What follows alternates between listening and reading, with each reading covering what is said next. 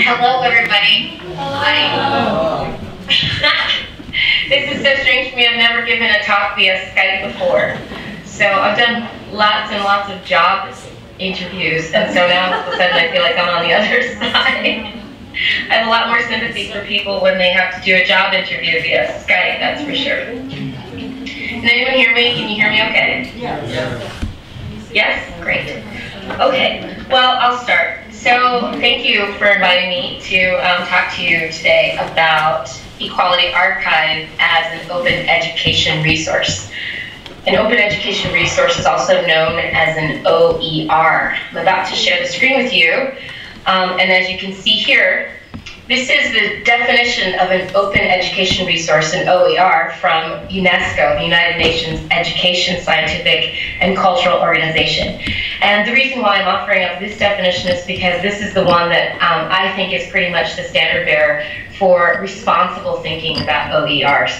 That is, an open education resource is a resource, an electronic resource that contains educational materials that are in the public domain, that can be introduced with an open license, that can be shared freely and openly across borders, languages, nations, schools. They can include anything that we could use in the classroom. And in our case, an OER, our OER, Equality Archive, is here. equalityarchive.com, and what it is it's a digital theater for the history of sex and gender equality in the United States. I'm just going to remove this for a second and see you. This is so weird. Okay, so I teach at Baruch College, which is one of 24 colleges inside the City University of New York system. It's a public four-year college that's located in Manhattan. We have 18,000 students at our campus. And if you can imagine then, that if we have 18,000 students in our campus, it's pretty much a vertical building in a very urban, concentrated area, and it's part of a larger system, we're talking about more than 100,000 students actually inside of the CUNY system. And when I say that, I mean undergraduate students. Our students are, 40% of our students are first generation attending college, and they come from more than 130 countries, and they speak more than 160 languages besides English. So they're amazing students. They're incredible students. They are working class students. They commute to campus mostly from one of the boroughs of New York, most usually from Brooklyn and from Queens. We have a fair amount of students who come from the Bronx. I say this to you because if you haven't been to New York, then you don't realize that maybe that from Manhattan, which is an island, accessible by tunnels and bridges, our students get on the subway and they travel sometimes more than an hour each way to come to our campus for their education. And because they're working class people, most of them, very often that means that they are accessing the internet from their phones or from the resources available to them as students. That would be through the library. Very often when we have digital projects as assignments in the classroom, those projects very often require students to borrow a laptop from the library. And I'm saying this to you because this is what I was thinking of when I was thinking about accessibility. I was thinking about how my students do work. I don't think of my students and the kind of students who study at CUNY and at Baruch, I don't think about them as non-traditional students. I think of them as students. And in fact, the trend is that the average age for students is well over 24, and at Baruch, the average age for our students is somewhere around 26 or 27 years old. Most of them have full-time jobs while they study full-time. So this is what I'm thinking about with access. I know that my students do their homework. Very often they do their reading on their way, on their commute. I know that they have limited resources in terms of buying textbooks and books, which I very much encourage them to do, but I know that it's not always possible for me to have my students purchase books. We have programs at CUNY that make it so that our students can get free Metro cards so that they can actually pay for their rides, because sometimes they don't have that. Sometimes our students don't have access to food And sometimes, oftentimes, our students are dreamers. So there's all kinds of factors that make me think about how my students, who I understand as the student, the model student for me when I think about Equality Archive, how my students can access information.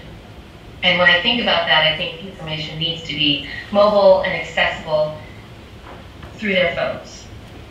And that's a really important aspect of thinking about this for me. And if you think about how we work as academics, we very often write very long essays, or we think about reading novels. I teach in the English department. I teach African American literature in the 20th century.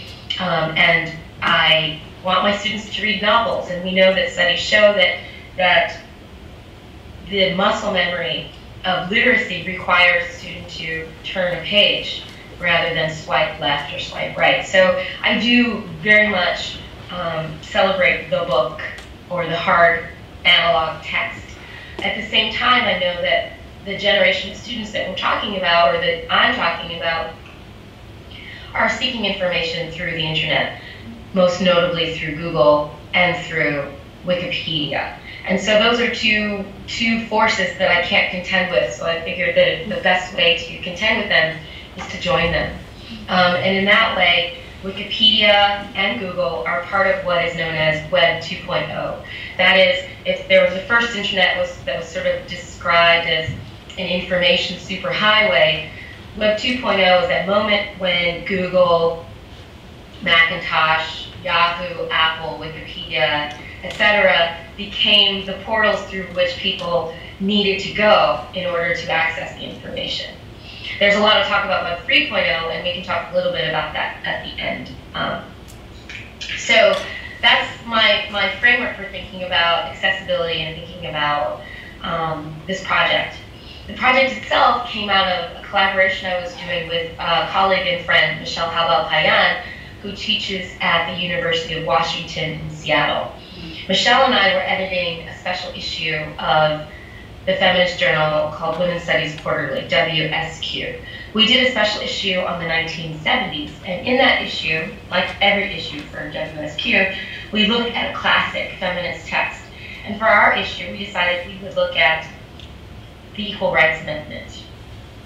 When we looked at the Equal Rights Amendment and just started refreshing our memories, the history of the Equal Rights Amendment, which passed Congress in 1972 and still has not yet been ratified by the United States Congress since 1972, and it had been presented to Congress every year since 1923, every year from 1923 to 2018. We were really surprised as feminists and as educators that we didn't have all that information. We somehow kind of filed it away or buried it in our own intellectual memories. And so we decided to create a supplement for WSQ, an online supplement, an OER supplement, so that anyone could have access to it. Any curious person could learn about the history of sex and gender equality in the United States. We can talk a little bit later about how or why we chose just the United States, but that's what we chose, and I'm happy to explain to you why we chose just the United States. So in New York, I decided that I was going to try to build this. Michelle had created an OER called Women Who Rock, about women activists, mostly Chicana activists and musicians in the West Coast. And so she was kind of busy with that, and we were doing this project together, this journal project together, and so I made a side project around the Equal Rights Amendment. The idea for the Equality Archive was to create an opportunity for students to learn about the intersecting issues around sex and gender equality in the United States, since the United States imagined itself as a nation. And as a feminist who thinks about intersectionality and assemblage and non-linear ways of organizing knowledge, it was really important to me to think about how I could create a digital opportunity for students to sort of see the way those intersections worked. And in so doing, I started to read more about hyperlinks.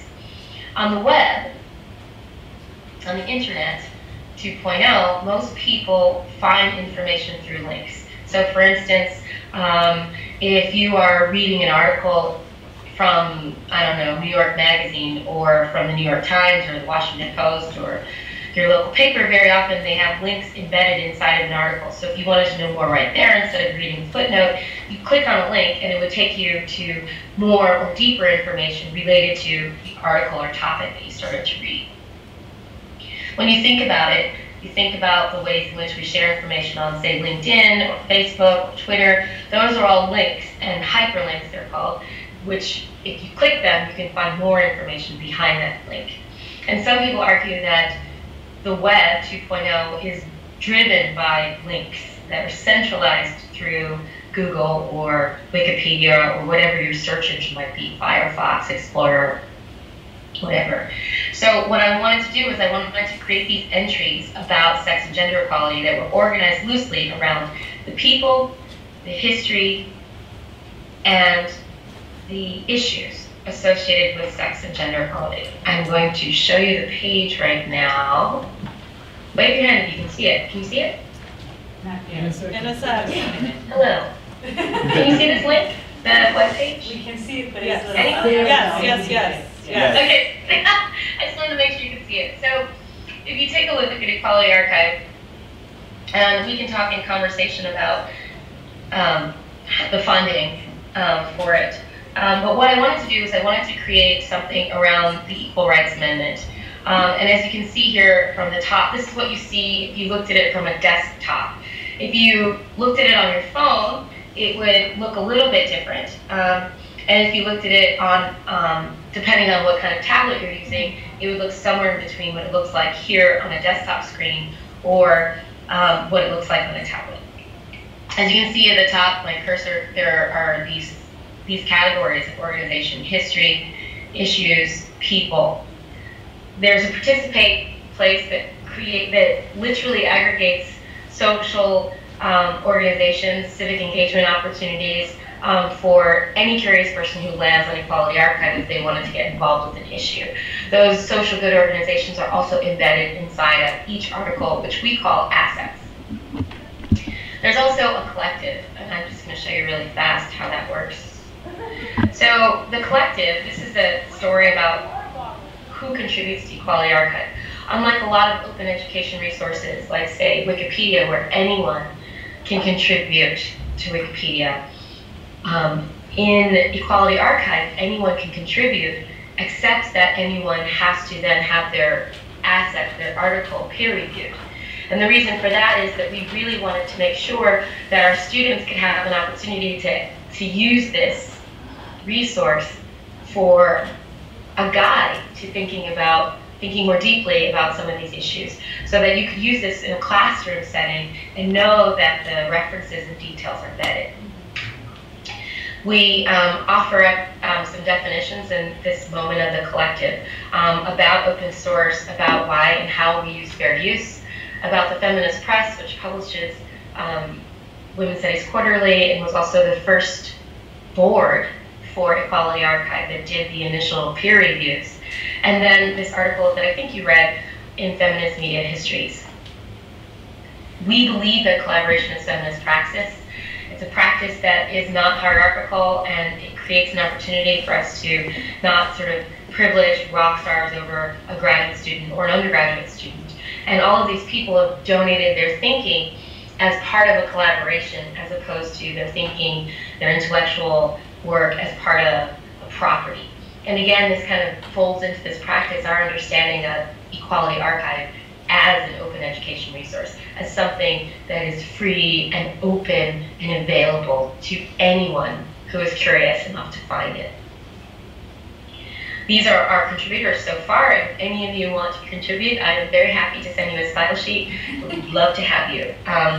As I would say that Equality Archive is in its early stages, and this summer we're going to give her a new look and add some bells and whistles at this moment. And we also would like to always continually increase the assets, the articles and the intersections and assemblages that are possible when we think about gender and sex equality. If you go through this, you can see a little bit about the Creative Commons. And then these people at the end here, the feminists and allies who contributed their skills and their generosity. I should say that Equality Archive really was a collaboration in that literally I created a GoFundMe page, and I asked my friends who worked in a number of other professions besides the academy and some in the academy to donate either funds or skills. So for instance, a graphic designer friend created this archive, people donated the funds, and I was able to pay an underpaid graduate student to build this site. That graduate student is now my collaborator, and we can talk more. Her name is Lori Herson, and we wrote this article, Feminist Media Histories, together, and we are in the process of writing another. Okay, so Equality Archive began with my thinking about the Equal Rights Amendment. As you can see here, there's a share button, and that share button is also really important to thinking about the way OERs work. OERs make it very easy for people to distribute and disseminate information. So if you can see here, you can share on Twitter, on Facebook, on Tumblr, which students love, and on LinkedIn. You could also share it through an email if you wanted to. So if you click on the Equal Rights Amendment, I wanted to show you this page. This entry is a little bit longer than most because it was the first entry. Right now we're looking for entries to be about 400 to 600 words, and that is mostly because if a student or a young person or curious person is reading this information on their phone, anything that's much longer than that is daunting for them. Equality Archive is also a multimodal site, and in that way it includes sound, it includes video, it includes textual references, books, that is, that they can go to the library and find. As you can see, there's another button, always, to share. So, in reading through the story of the Equal Rights Amendment, we create an opportunity for people to get involved once they start thinking about this new knowledge or this information that they have and they want to do something with it. You can also see on this side that there are tags here, and these tags are our way of trying to show assemblage, trying to show intersectionality and assemblage in every feminist issue. So what we do is we tag every entry that comes in, and then the tag becomes bigger or smaller, and they accompany on the side so that a curious person, if they prefer to read this way, they could click on a link and find more. Or if they just decide that they'd rather read the narrative that surrounds our narrative that surrounds the Equal Rights Amendment, they can look this way. And all of these highlighted forms are hyperlinks. I wanted to show you one. This is a video. Most of the videos we use are videos that are short and are available via YouTube.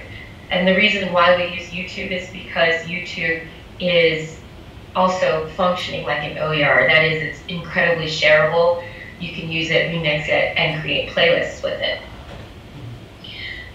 We have, for instance, if you wanted to click on a hyperlink, a link that's embedded within, very often it'll take you to another page, another entry, another asset that's in Equality Archive. And so if you look for a second here, you can see this is intersectionality, this entree. And if you look, again, these are all people, issues, and moments, historical moments that interact with our website. So if you clicked on Sojourner Truth, for instance, you can learn more. And as you can see, there are more hyperlinks inside. There's always some kind of moment for students to view a video or to listen to what they approach, because we know that so many people are interested in or access knowledge, especially my students, they access knowledge through YouTube. So we thought that we could go through YouTube ourselves and find those really useful moments and short ones that they can use. As you can see, they link together, and so we can carry on and click on links and see the ways that, say, Black feminisms connect with forced sterilizations, that connect with WARN, Women of All Red Nations. We can go back and forth around these things and offer up opportunities for people to find them. If they wanted to, they could then go in here and say, look up, I don't know, anybody have a request? We could look up rape, for instance. Warren is an organization. Immigrant woman. Immigrant woman. Immigrant woman. I'm sorry? Immigrant woman. Any? Immigrant women. Any? Can you tell her? Yes, she can't hear us. Is the mic? The mics are right there. Oh. How about Immigrant women. Immigrant women? Immigrant women. So what we have is we have borderlands, we have... Borderlands. Borderlands. Borderlands. Okay, so if you wanted to, you could look, you can see, for instance, on the side here, I just clicked rape, and under rape, all of these came up. This is a sort of organization of our initial thinking, and this is part of the makeover. So, for instance, if you wanted to look up borderlands, sometimes the same categories intersect again, right? So let's just say you wanted to look up undocumented women. You can read this entry, and then from here, a student or a curious person can learn a lot about one issue. They can read, they can watch, they can get involved, or they can listen, and they can get involved. Now, what we do here when we think about this is we think about all the key terms. So when someone submits an article or entry, they're not always thinking about the tags that we have. And so we have to find ways to connect an asset that someone gives us and connect it with the tags that we create, or we can create new tags. And so for us, we have Indigenous, we have Borderlands, we have Chicana, Latina, Asian American, African American, Latin American, Native American, lesbian, LGBT, trans. This is how we've organized it for now. I say that because we're really a two-women show, or a one-woman show, or a half-a-woman show, because this is a labor of love at this point. But if you look, then you can see undocumented queer. So if you go from undocumented women, and you're thinking about even more specifically, what would it be like to be undocumented and part of an LGBT community that's already even more targeted? Or if you're thinking about sexual assault, because undocumented women very often even have no repercussions for the sexual violence that they face, or few repercussions. So we think about that, and so when you go to sexual assault, we take it goes to our education page about rape. And in here, we talk about rape, and you can see here that it also includes undocumented women, transgender women. So then you can go to, a person can see the ways that all of these things intersect, so that in each instance, they have an opportunity to learn more and see really about the connections between each issue. Okay, I'm gonna get off the screen for a second. Okay, I can see better this way. All right, so we think of feminists, at least Lori and I and the collective, we like to think of feminist thinking as a disruptive opportunity an opportunity to disrupt linear thinking about knowledge and the hierarchies of knowledge. So, for instance, if we have these tags that make it so that a curious person can find a way to access the intersections or the assemblages, the ways in which some of these issues, ideas, and histories overlap, then a student can, or a curious person can then get involved. And so as you can see from the pages that I just showed you, there's always embedded links with opportunities, national opportunities, to find more information, to volunteer, or donate. I really think of it more as volunteer opportunities. And so when we're looking for opportunities to civically engage or socially engage the issues that come up for them, then we often try to get those kinds of organizations that have opportunities for people to become involved. And let's just pause for a second. So why OER? So we built this OER on WordPress, which is a collaborative system, and it's hosted by Reclaim, which is an education program that is also open education resource, and it was formed by former academics, and it creates an opportunity for us to actually own it. And owning this work is really important to us because I don't know how it works for you, but if we took money from our campus, then all of a sudden certain things or opportunities for engagement might become an issue for the funders. And so we like the fact that we're independent and free to connect ideas and opportunities. And that's really important to how we're thinking about this theater of gender equality as nonlinear. We're thinking some more about this nonlinear organization, especially after talking to Amyas about how you're thinking about mobility. He said 2 words to me, and I thought, oh my God, I hadn't really, there's always these blind spots, especially when you're doing this in between classes and in between the kinds of traditional publishing that we're all required to do as part of our university service. But Amyas said to me, well, we were thinking about ability, for instance. What about a person with a hearing impairment? And so we do have listening opportunities, but when he said it, and Lori and I have been talking about how we're going to write a grant and try to also just make some changes over the summer, one thing we're really excited to do is to create playlists, listening playlists, and also start creating podcasts, original podcasts that can get shared, disseminated inside of Equality Archive or on its own, so that they can also have that sort of Facebook, Twitter, LinkedIn, Tumblr opportunity, so that people can actually hear it without having to read it. We talked a lot about, after talking to Amyas, we talked a lot about thinking about the language. It's all written in English, and I'm only competent in English. I sort of have I would confidently write a sentence in the languages that I have studied, especially for something like this, but I'm very lucky in that we have students and colleagues who can. And so thinking about how to make some of these entries in other languages that our population speak, like Spanish, various dialects of Chinese, in Arabic. Those would be the 3 languages that come to mind first. And then in New York, it would also probably be Creole. How could we do that in a way that's really efficient? And I say that with no funding. Like, we have to create this opportunity.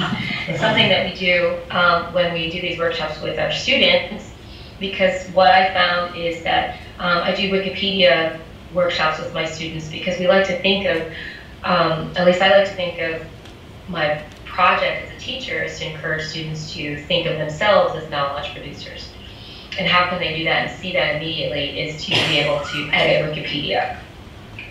Wikipedia, the Wikimedia Foundation, is interested in Equality Archive because it also serves as a reference with media. And so Wikipedia, if you edit Wikipedia, you could actually use a link from Equality Archive as a source, as a citation, which is cool because Wikipedia is always looking for news sources, and because ours is peer-reviewed,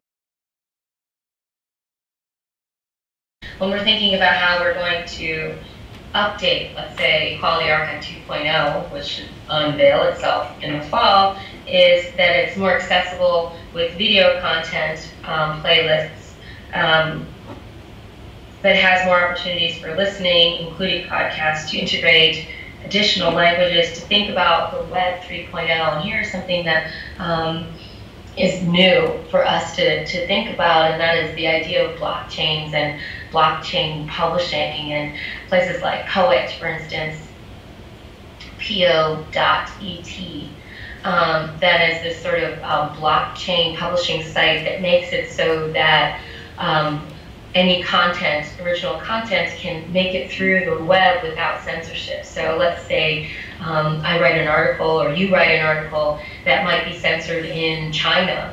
If it was published on, say, Poet or a blockchain, that would be the Web 3.0, a decentralized web, then it would be impossible for, say, China to censor it. It has a lot of transgressive potential. It also has a lot of problematic potential.